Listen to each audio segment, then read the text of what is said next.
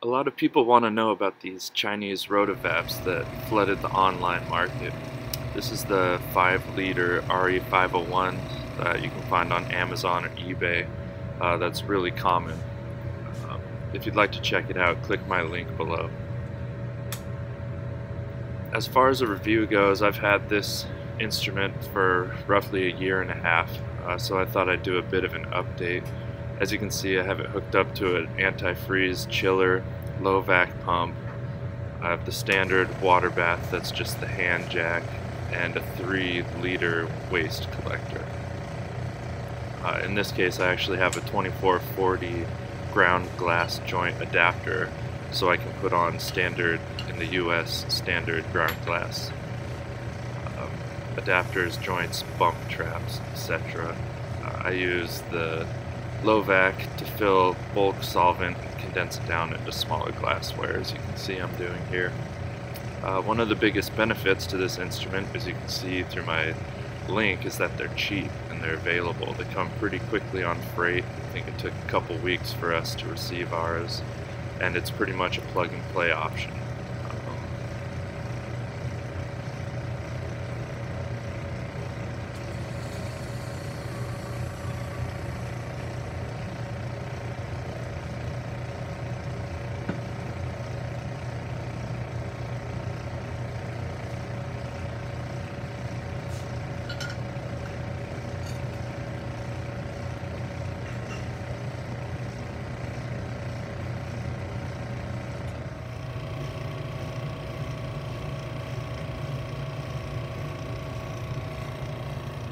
As far as the glassware and instrument itself, I think the largest advantage is this little evacuation nozzle through the waste receiver.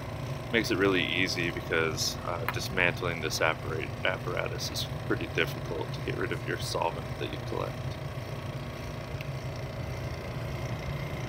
One of the largest disadvantages for the speed controller is that you can only go just above 100 revolutions per minute, which I find to be pretty slow for some applications.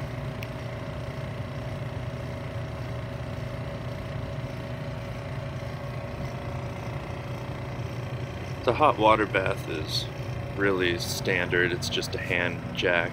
I just turned it down from 50 degrees to 30, but it's really programmable, nice, quick, seems to work well. And here I have it hooked up to a low vac pump with a regulator, and just a quick disconnect because I use this vacuum in my hood for other applications. And again, a antifreeze chiller set around -30 with insulated lines.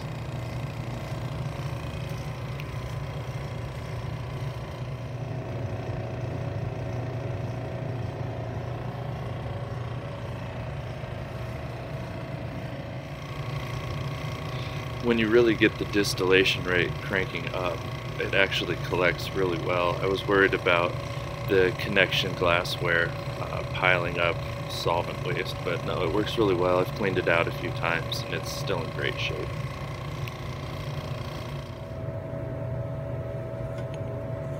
This is actually an adapter I purchased for the instrument. The screw cap you see here comes standard with the instrument, but I needed 2440 ground glass adapters.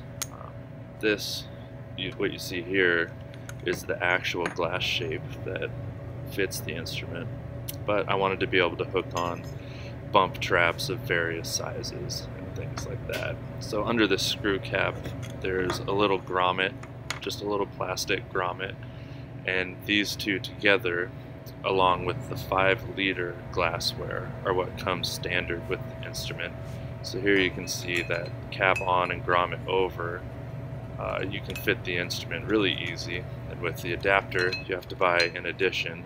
I'm able to use most of my standard US glassware sizes.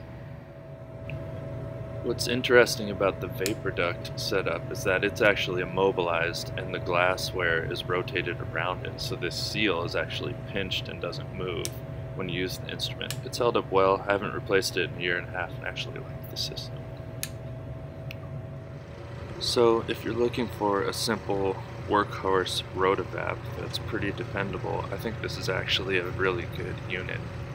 It's been tried for a year and a half in our lab with 0 problems, and I think you can put your trust in these instruments.